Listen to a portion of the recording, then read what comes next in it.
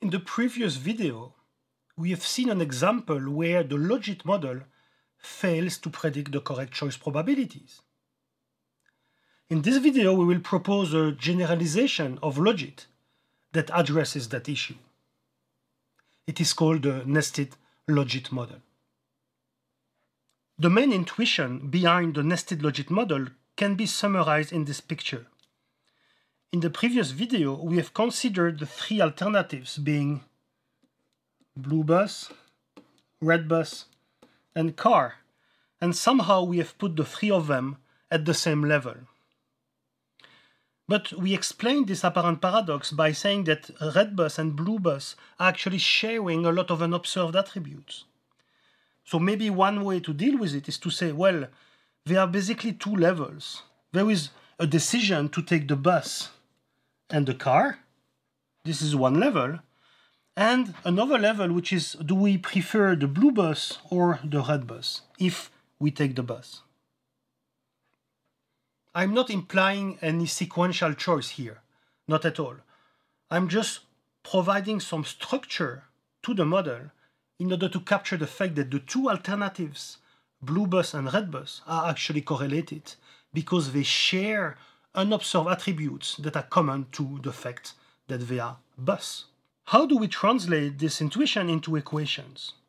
Well, the idea is to add an error component to the two bus alternatives.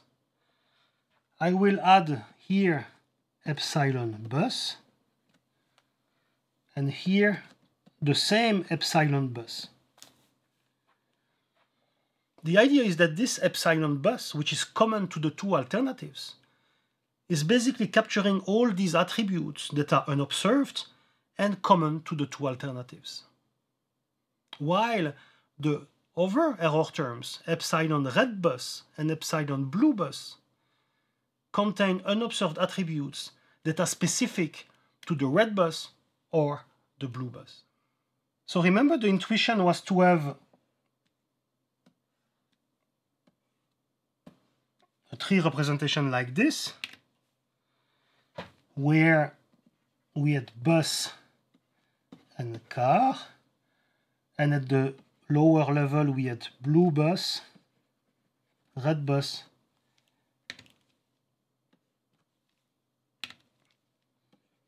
and car. This was the intuition. Now we will first look at what happens within the nest. So we will assume that the bus is chosen, and we will try to model the choice between blue bus and red bus. So the idea is to calculate, let's say, the probability to choose the blue bus if the choice is between the blue bus and the red bus. If we look at random utility theory, this is the probability that the utility associated with the blue bus is greater or equal to the probability associated with the red bus. But this epsilon bus here, and here, it's exactly the same on both sides. So it cancels out. And now we can assume that epsilon blue bus and epsilon red bus are IID extreme value. They don't share unobserved attributes anymore because the unobserved attributes that we talked about before, they are all in the epsilon bus. And this has been removed.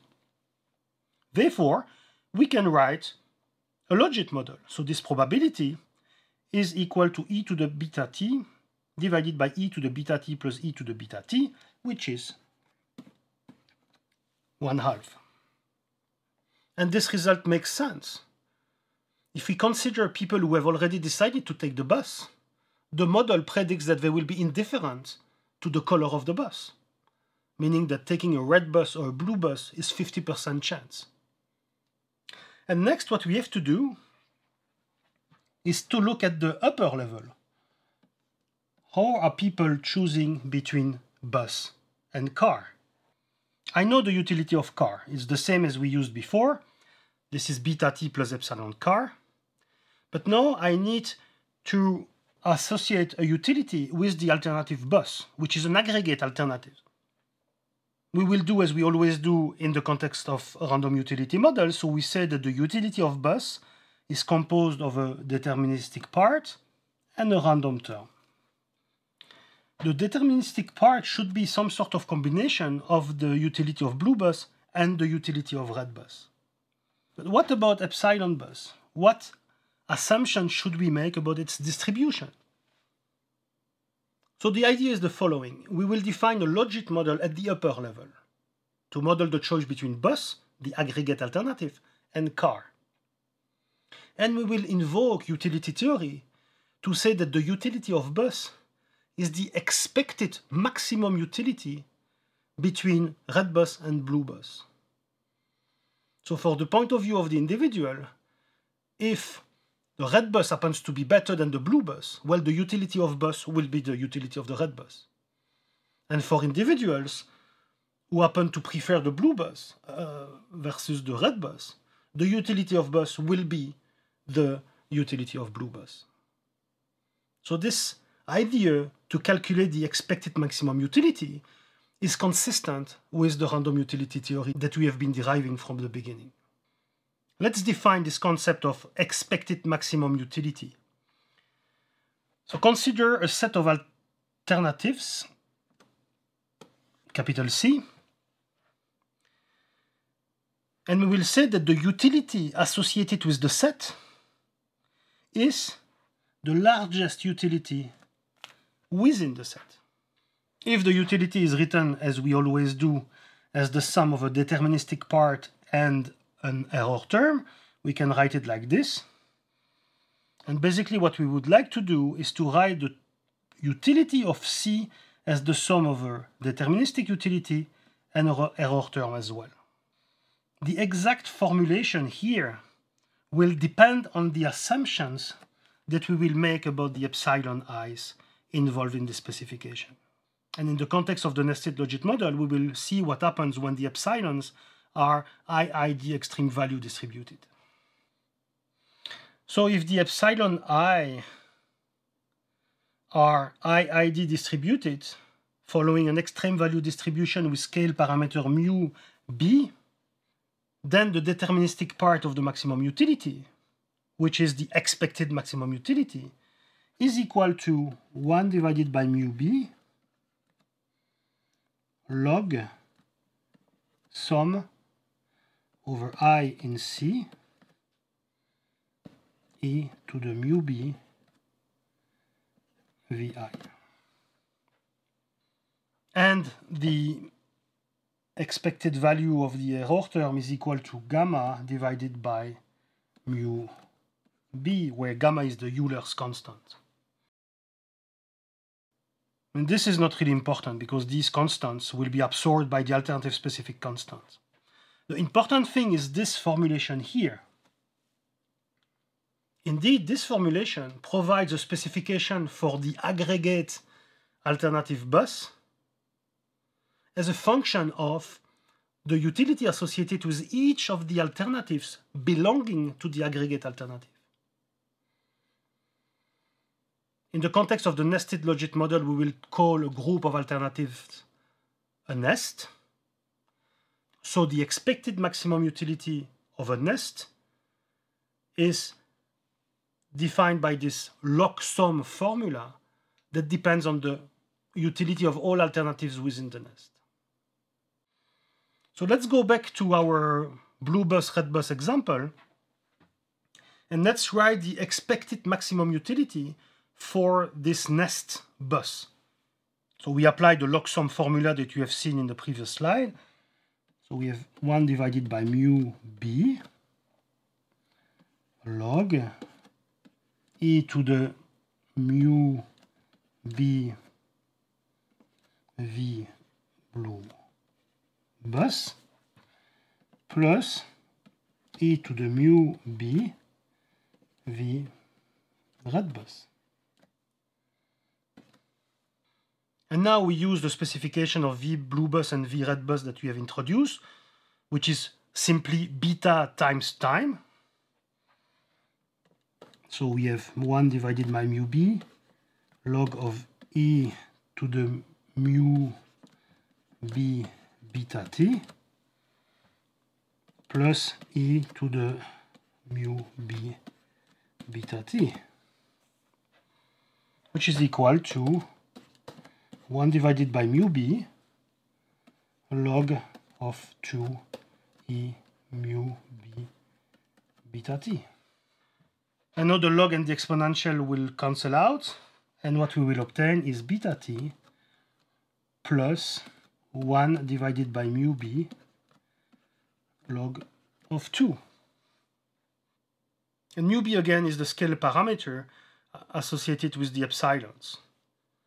Okay, so this is the epsilons that we have used for the logit model within the nest between blue bus and red bus. It means that the utility associated with bus will depend on this parameter, the mu b, the scale. And let's investigate how it works. So let's calculate the probability of car.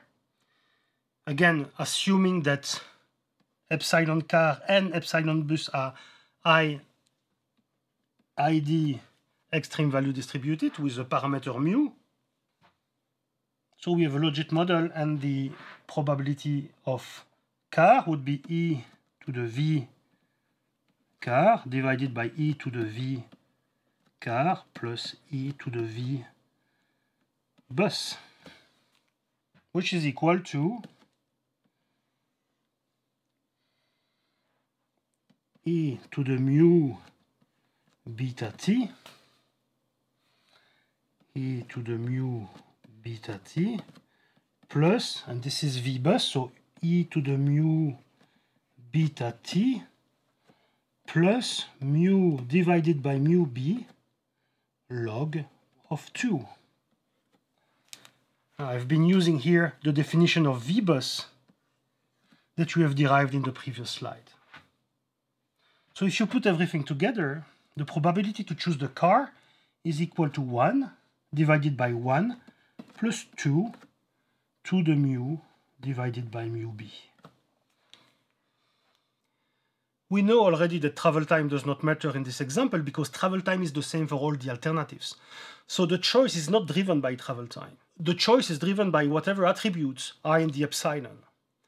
And it's all about the assumptions we make about the distribution of these epsilons. And in this context, we have managed to characterize these correlations using two parameters, mu and mu b. And these parameters are respectively the scale parameters of the epsilons at the upper level and at the lower level.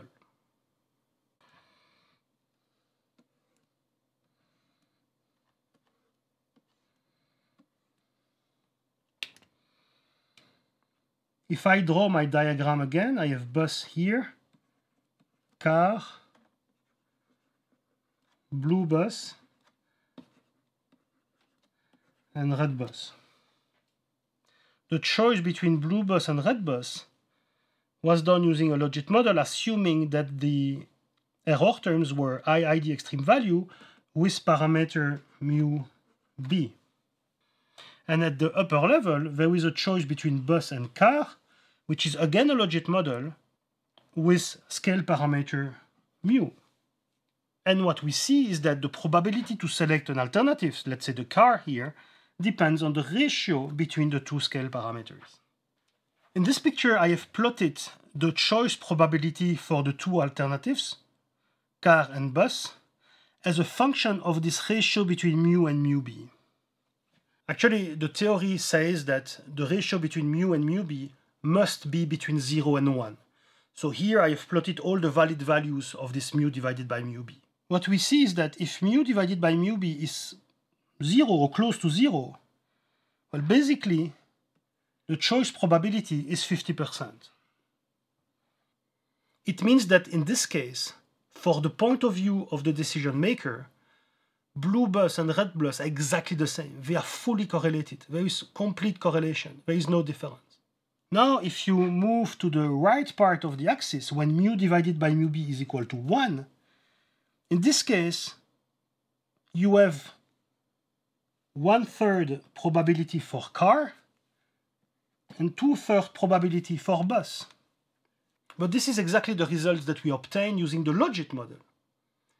So basically, when mu divided by mu b equals 1, meaning when the scale parameter at the upper level is the same as the scale parameter at the lower level, then our model is actually a logit model. It's equivalent to assume that all these epsilons are independent. And in this case, we didn't like this idea. The nice thing with the model, the nested logit model as we have introduced it here, is that mu divided by mu b can take any value between 0 and 1. I just comment on the two extremes here, complete correlation or complete independence, but all intermediate values are valid as well. And this ratio will actually be estimated from data.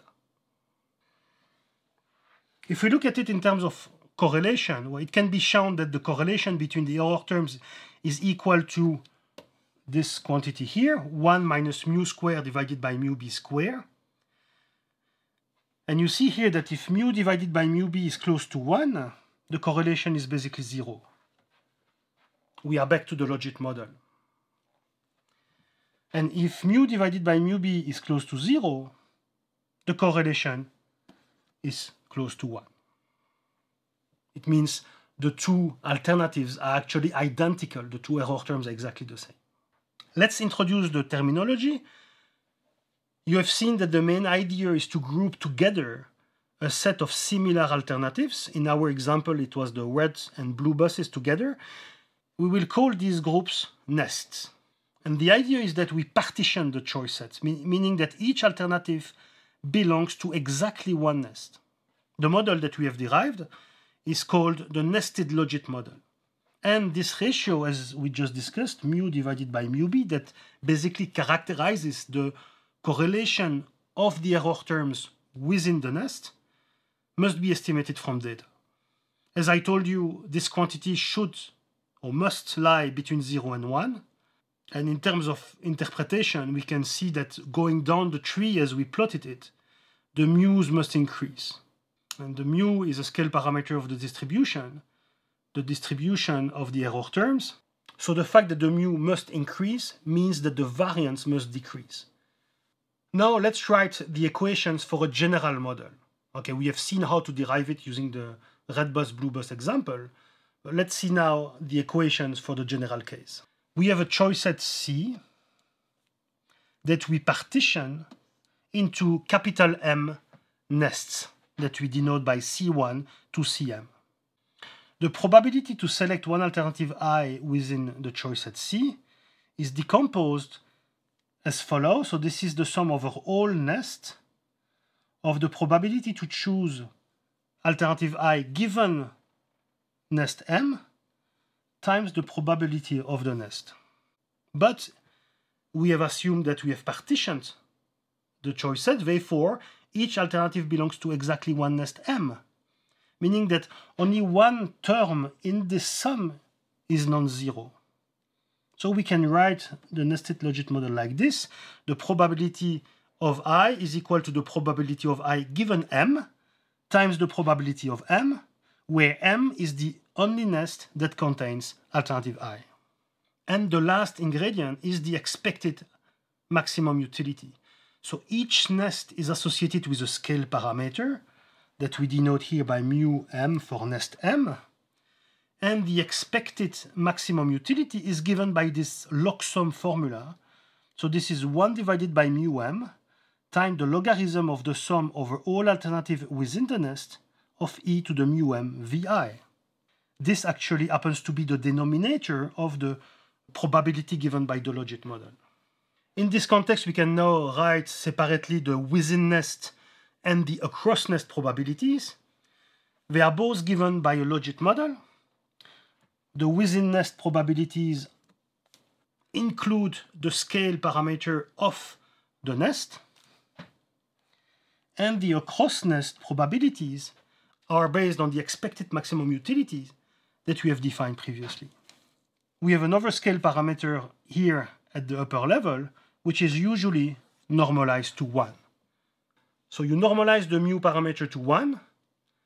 Remember, mu divided by mu m must be between 0 and 1. It means that each of the mu m must be greater or equal to 1 to be consistent with random utility theory. In this video, we have introduced the nested logit model. The idea is to partition the choice set into nests, each alternative belonging to exactly one nest. And the idea is to put together in the same nest alternatives that are such that the error terms are suspected to be correlated. Each nest is associated with a scale parameter and with an expected maximum utility. There is also a scale parameter associated with the upper level, which is the choice across nests, but this scale parameter is normalized to 1, and the scale parameters of each nest are estimated from data. To be consistent with utility theory, they must be greater or equal to 1.